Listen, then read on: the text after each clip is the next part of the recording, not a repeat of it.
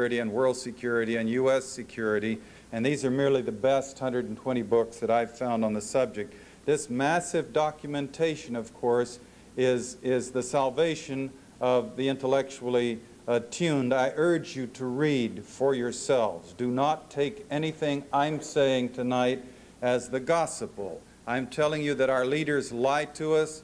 They lie to us systematically. They lie to us with a purpose that may not be your purpose. Some of their lies, if you're a young man, may motivate you to go off someday and die, be killed, or to kill people. And the only way you can defend yourself against other people programming you, because we are programmable.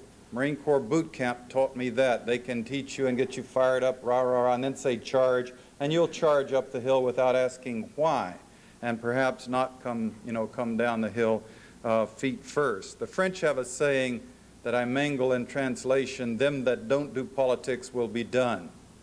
If you don't defend yourself by filling your mind with a true understanding of what's happening in the world, then others will fill it up for you, and then at some point in time, use the information and the conditioning that they've planted in your mind and breast to use you, if you will.